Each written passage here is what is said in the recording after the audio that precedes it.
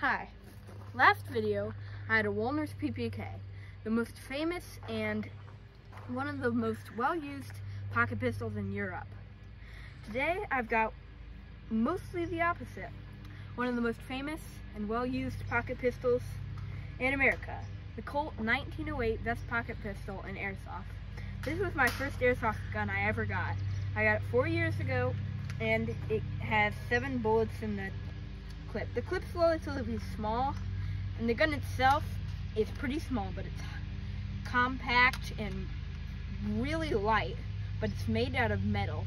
The only thing I don't think is made out of metal is the grips, which are still very high quality. They're chipped a bit, but this gun's pretty good. It's got, the paint is kind of flecking. It may be made in China, but it's very good. The kit it came in was by Umrex, and it had the pistol and a bag of bullets. Now, this video I'm going to use these yellow bullets. Last video from my Wollner's PPK, I used the blue bullets.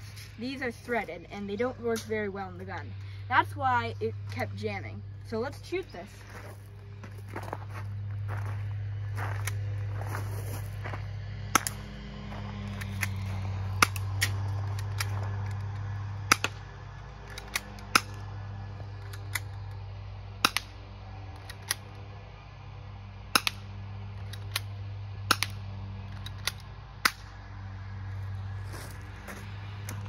As you can see, it wasn't terribly accurate. This pistol was used mostly for close range. It was chambered in 25 ACP and originally made in America in 1907. By 1910, it started getting into Europe, and it was used by opium traders during the 20s and the 30s. It was used by opium traders because back then, security wasn't as it used to be. Opium was shipped all around the planet, and the traders needed a small, tiny pistol. This is even smaller than the Wollner's PPK, so they could easily fit it on their person. Nowadays, police are trained to pick up objects as small as paper clips, so you can't use these anymore. They've also gone out of business in the 1960s when the famous Gun Control Act happened, banning small guns such as this in the Wollner's PPK. But this was a very reliable pistol. It wasn't really used by the police and the army since it was small. They used more of like the Colts. Plus it was kind of underpowered, but it was excellent for espionage and civilians. Something light that you could fit in with your wallet and that people wouldn't notice. Almost 1/3 of the people who carried back then carried this.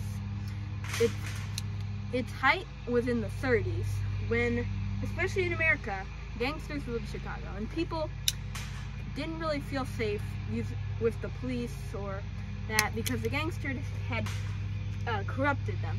So they bought small pocket pistols such as this. Even the gangsters use these. So I'm going to do a demonstration in which I'm going to act like a civilian and pull this out and see how fast I can shoot it. The real gun had a safety, but this doesn't. It's just for show. So I'm going to shoot it. This clip's very tiny, so the thing only came with 1 bullet, and as you can see, the safety's fake. A real thing, it'd have a notch there, and there'd also be a safety here. It's styled to have a European release, but it really has this American release here. Alright. I'm going to pretend I'm a civilian and I have it in the holster. Those 2 cups of purple liquid down there are supposed to be aliens. We'll pretend they're attacking me and I'll shoot them.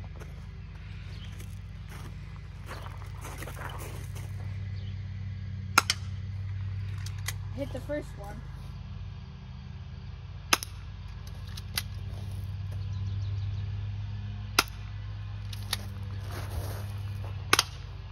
Hit the second one. Hit the tank.